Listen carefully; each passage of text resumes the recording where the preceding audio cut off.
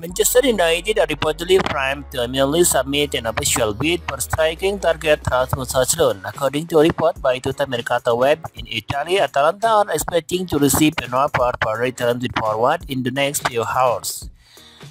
They report in the next few hours a £60.8 million check will arrive from Manchester United. The outlet continue, however, to reveal that much like the first offer, which arrived in June, the return of £30.4 million, the last bid will be rejected as the jury are holding out for £78.2 million. Atalanta are said to know that Ten Hag is extremely keen on Højlund, and they have no problem raising the asking price as they see fit.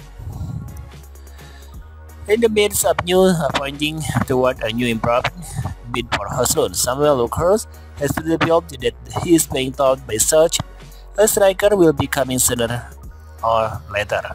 He wrote for Man United, and against such insists it is a matter of time until they sign a new striker. This will be something Ten Hag will be hoping to resolve quickly, given that his side again struggled to find the net against Lyon. This prompting the Dutchman to tell MUTV, 3 massive chances from the start, but that is right. The criticism, you have to score, you have to net. Ten Hag signed. That was already our problem last year, and we have to release that. We have to be more relentless and clinical in the situation.